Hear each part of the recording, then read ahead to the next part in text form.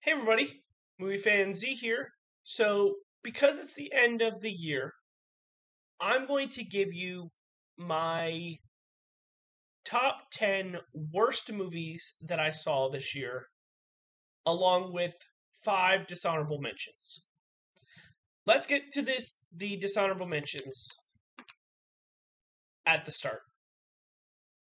Uh at number 5 for a dishonorable mention, we have Violent Night. So with this movie, I enjoyed the action and the Die Hard Home Alone kind of feel to it. I also liked David Harbour as Santa and John Leguizamo as the villain. I thought both of them were good. What makes this a dishonorable mention, though, is everything else.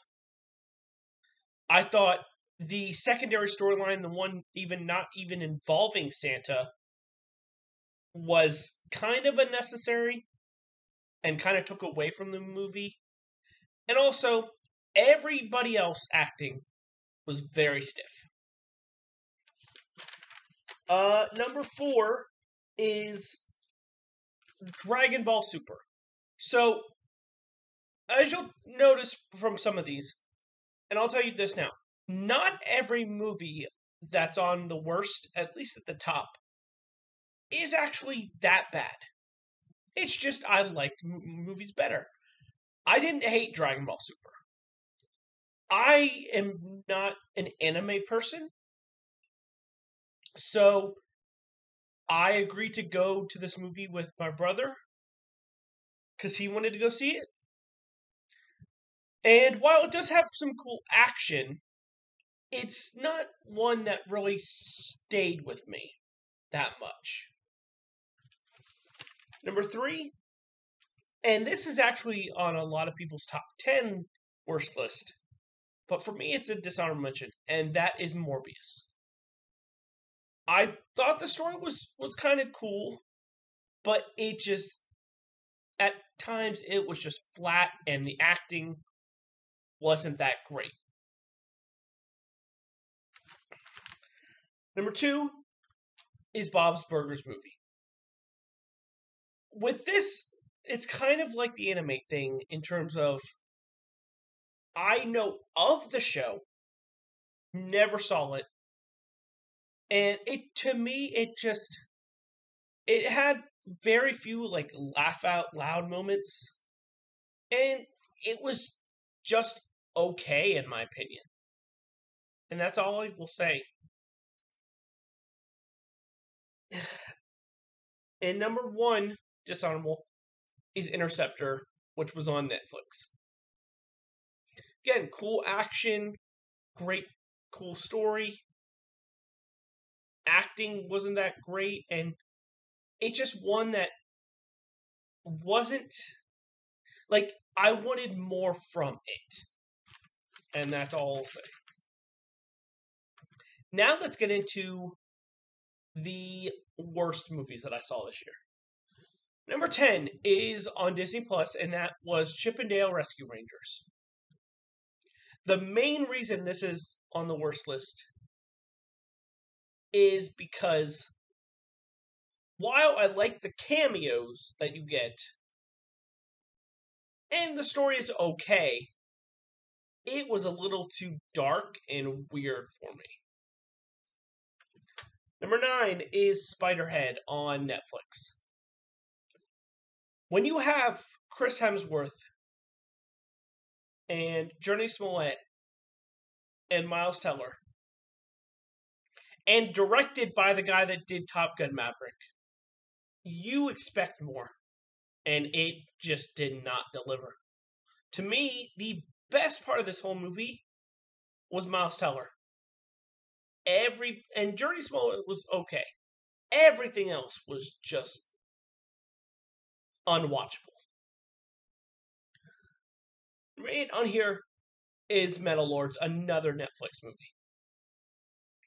And the main reason this is on here is it is too overdramatic and very formulaic. So because of that, it didn't really excite me because I kind of knew what was going to happen the whole movie. Darn. Number 7 on here is from Disney Plus, and this might shock people. It's Turning Red. To me, I wanted to watch it because I had heard good things, and I was not a fan at all.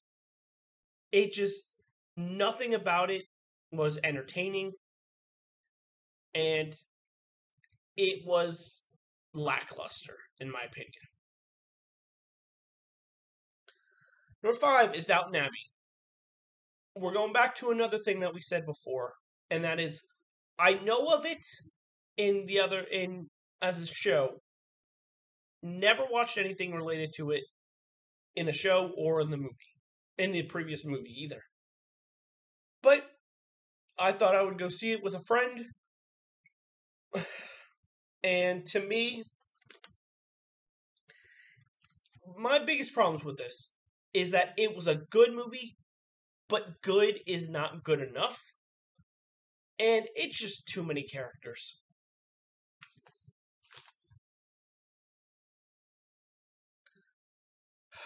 Number 4 is one of my most disappointing movies of the year, and that is Amsterdam. When you have John David Washington, Margot Robbie, and Christian Bale in a movie, along with people like Robert Downey Jr., Robert De Niro. I almost said the wrong name. It's like, you should expect a great movie. But to me, hold on. Yeah. The main 3 were the best part of the movie. Every other acting was very stiff and unwatchable. And the biggest problem is the payoff. Like, what you see at the very end of, like, the result or the final ending, it lacked in terms of what you wanted to see. And it just didn't pay off. We're getting down to the bottom 3 now. Number 3. No. Sorry, I even skipped one. I can't believe I skipped it, and maybe that's what it is. It's very forgettable. Even though it's number 6, I'll put it still in this range, and that is the 355. You have such this talented group of women in an action movie, and the chemistry is just so off, and the story is not great.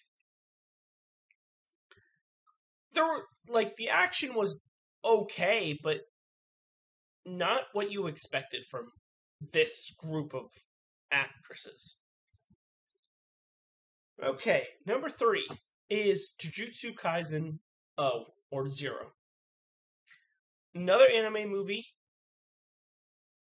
Never had heard of this one. And nothing about this movie was entertaining at all.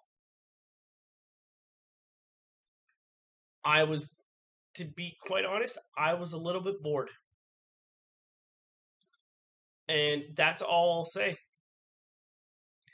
Number 2 is Firestarter on Peacock. So I'm a Stephen King fan, and I like Zac Efron as an actor. Okay, those two could mix. And I had heard of the story before, but I hadn't seen the original movie.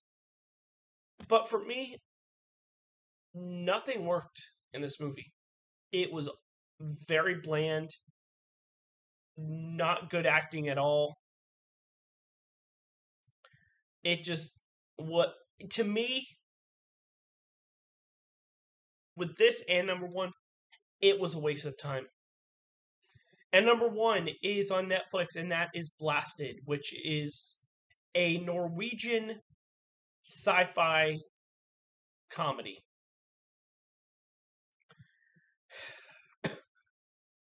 There's only one good thing I will say about this movie, and I hate to say it. Everything I wanted in this movie, or everything I thought you were getting, based on how good I had heard this movie was, we got in one 2-minute scene. Everything else was bad. The acting, the story, the action. Again, apart from that small little scene, this movie was a huge waste of time. But that is my list of the top 10 worst movies that I've seen this year. Come back tomorrow for my best movies of the year. This is Movie Fan Z signing off. Have a good night.